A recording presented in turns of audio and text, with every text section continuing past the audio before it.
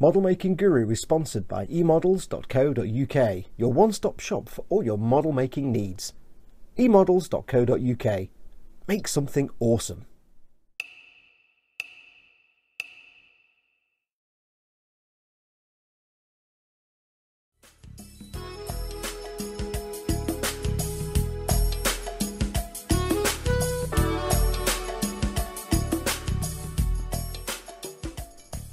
Hey everyone, it's Foxx from Model Making Guru here. Hello. Right, really quick video because quite a few of you have asked me to show you how I do this. How do you clean your brushes? How do you keep them clean, get all the paint out and make them last as long as possible? Well, it's actually quite simple. If you've got brushes that look like this, look at that. They've either all splayed out at the end because that used to be pointy, or they've just kind of got a buzz cut and gone a bit random. Yeah, then it means you're not looking after them properly. Golden rules. When you store a brush, don't store it down like that unless it's got a plastic tube. If you have brushes with plastic tubes when they get delivered to you, when you buy them and they have a plastic tube on the top, keep that plastic tube, and I'll tell you why in a bit. Anyway, so if you want to avoid your brushes looking like that and just becoming brushes for pastels and powders like these are now, yeah, how do you keep your brush clean? Very simple. Get yourself into a routine. First of all, get yourself some of this Masters brush cleaner and preserver. There are other products out there. I haven't used them. I can only show you what I've used, which is the Masters brush cleaner and preserver. It's like $5 for one of these. It smells, it smells like lemon cheesecake. Tony would like that. It smells divine. It's $5 and it will last you a long time. I've had this for about 6 months now and I've worked my way down to the bottom, but there's tons around the edge. So what you do, get yourself into a routine. When you finish painting for the day, always clean your brushes. Now, this is based upon you using, well, any paint really, but especially if you're using things like water-based paints like Citadel or Vallejo, things like that. What you tend to do is you paint, rinse your brush off, paint, and then you rinse your brush off a few times on your tissue and you put the brush to one side. Okay, that gets some of the paint off. The reason things like this happen and all your brushes splay out is because A, of bad brush control when you're painting, and B, what basically happens is, this is called the ferrule, and all the bristles go into here and they're glued in, they're tied round and glued in. If paint gets into the ferrule, so into between the brushes and down into here, what it does is it dries out, it dries, it becomes hard, and it pushes the bristles apart, and you get this splayed effect. All the brushes go like that because the crud, the paint, gets in between the bristles and pushes them apart like that. So that's how I end up with splayed brushes, and I love that word, splayed. What you want to avoid is that, especially if you've got a brush that has a fine tip like my very expensive, and I love them absolutely dearly, thank you so much Chris and Paul, Winsor & Newton Series 7 brushes. Especially if you're painting like miniatures, you want a nice point on your pointy brushes. Not so much on this. This is a base brush, but you still want to keep it clean. This could still splay out if paint gets down in there, and you can see it's a bit scruffy, but that's fine. Now this is a brush I haven't particularly cared for up until recently, so it's not the best example. This is not a brilliant brush, but I've managed to pull it back from the brink of destruction to keep it usable.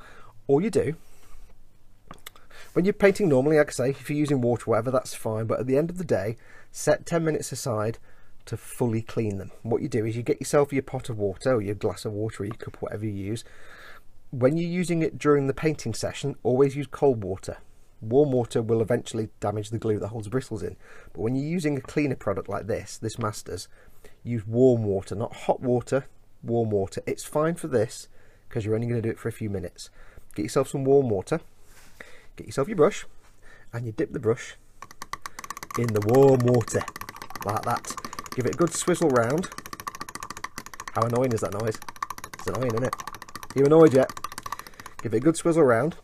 Get the brush, get loads of water on it, and just simply touch it. Now you might think this brush looks clean, but I was using this for gold paint earlier on today. And as we start to do this, you'll see, hopefully, if I do it on camera, it starts to pick up, or rather starts to come out of the bristles, all the gold paint that normal cleaning with the water, like you would when you're painting, leaves behind. Now this brush, before I did this, looked clean. You wouldn't know there was paint in there, but there was. And this is why this is a vital thing to do, because even though you think your brush looks clean, it probably isn't. And the more paint that builds up, in that ferrule and towards the base of the bristles, the worse. And that's where paint tends to hide. You can't see in the middle of all the bristles. So you rinse it out in your water, it looks fine. You put it back, over time that paint hardens and crusts and makes your brush unusable. So you can see there, I've got loads of Ming on there. I'm going to get it in the middle and get a good lather working up. And that's that. So I'm going to leave that for a minute. Put it to one side. Now when you do this, what you don't want to do is be jamming your brush in like this, especially if you've got a pointy brush like this. This is actually a base brush. Let's get it pointed for you. Base brush that's knackered, but it's developed a hook at the end. Now that's actually handy for me. It's good for painting, so I want to keep that. So all I'll do, get it wet again, give it a good swizzle round. I won't jam it in. I'll simply, for these kind of brushes, I'll simply swirl it like that. I'm just about touching it to the surface. I'm not pushing down. It's just in the soap.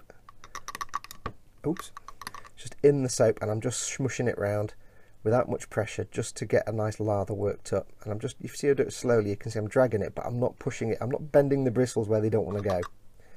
Just being really gentle. Give it a good smush. Get some extra water. And the best way to think of brushes, for example, let's say you've got long hair. Perhaps you're a girl or you're a boy with long hair, doesn't really matter. But you've got long hair regardless. Maybe you live in Germany and you've got that kind of mullet thing going on. I don't know. Well, there's a cultural stereotype. My apologies. So whatever reason, you've got long hair. Now imagine you wake up on Monday morning and you wash your hair in cold water. And then you don't wash it for the rest of the week. And you have to go to work or school every day. And you haven't washed it for a week. And it's a bit mingy and it's a bit stinky and there are things living in your hair and it's not pleasant. And then when you take, if you've got a ponytail, you take your little bobble out and your ponytail stays where it is. Yeah, that's what happens when you don't wash your brush properly. These are just hair. They're usually horse hair. Some of them, if it's not synthetic, it's going to be horse hair, sable hair. There's different kinds of hair, but you know, pig bristle. It's all hair. And all you're doing really is shampooing and conditioning. So let's put that to one side. These have sat for a moment. Get your brush. I'll do it on the big one, it's easier for you to see. Get your brush, it's still got gunk on it, it's just working its way in. Give it a good rinse. Then what I like to do is just get my thumb and finger and just squeeze it out, and you can see there's still stuff in there. Now when I brought this brush out of the wash just then, it looked clean. You didn't know all that stuff was in there, and that's the point. It's the same with paint. If you just rinse your brush out in your brush water at the end of the day and put it to one side, you're not getting all that paint out from inside. Now I don't know what's in this stuff. I'm guessing it's all kinds of like petroleum and things like that in there, probably wonderful things that help remove paint. I've had it remove paint from brushes that even isopropyl alcohol wouldn't take out. So this stuff is strong. It's not going to harm your brush, but it will take out the extra paint. So you can see there, still a bit of yellow coming off. So there's still paint in there. So what I'm going to do now is take my soap, get all that out, give this another rinse. Now if you do this every day, every time you finish painting, just the brushes you've used, so you can see there it's going brown again. If you do this every day religiously, then you should be able to get your brush in the soap, whiz it round, give it a minute, rinse it out, and it'll be fine. This is only because I've not washed this brush in a while. I've left it deliberately for this demonstration. So it's still got some residual glue in there, basically. So there we go. You can be a bit rougher with these sort of chisel brushes and things, and big floppy brushes. You can munge them around a bit more, but with your pointy brushes, you want to be very delicate. So that's that in there. Give it a rinse. Give it a squeeze. See, look, it looks reasonably clean. Do this. Look at that. All the mung coming out. That's all the stuff that you can't see. So we'll do that. Give it a rinse. There's still a bit of yellow on there, but I suspect that's because of the water. Because the water's gone a bit yellow with the gold. This was used to paint some Retributor armour, so yeah. There we go. So that is now clean as. It's clean as, bro. Sorry, Lincoln. So anyway, yes, so that is now done. The yellow on there is now just from the water, it's not from the brush. So that is now clean. Now this is an old brush and it has already got paint embedded in there that I'm never going to get out, so that's a lost cause. This one isn't so bad. But the thing is, if you do this every day, your brushes will last longer. Because what you're doing is you're getting out all the crap in the bristles that would pull the hairs apart, or rather push the hairs apart, and you're helping them stay conditioned and clean. So what I like to do now is just get the bristles in my mouth, make a little O with my tongue, and bring it to a point. And then that's done, that's clean. Now, storing your brushes is also important. Brush use.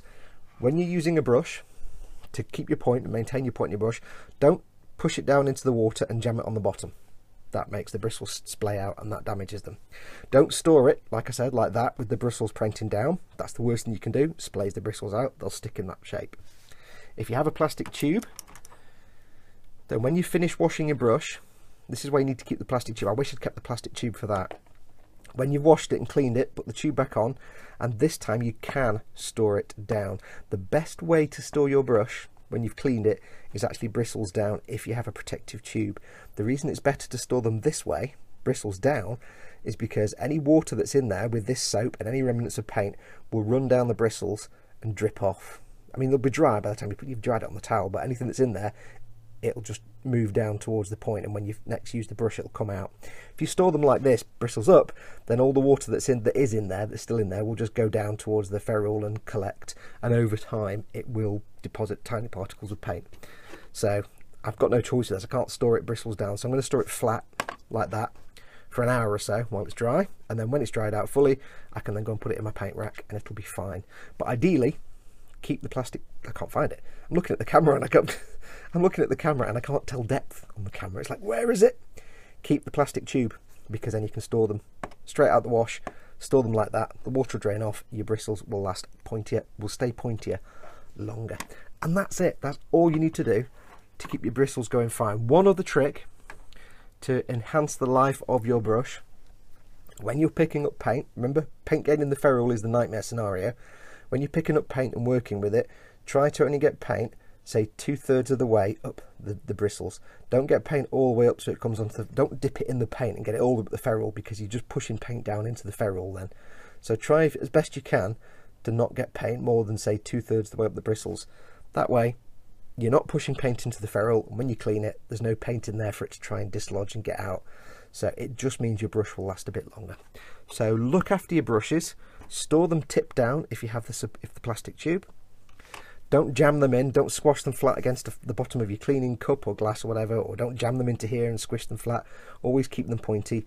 Give them a good clean. Do this at the end of every painting session. So if you've finished for the day, clean the brushes you have used and put them to one side.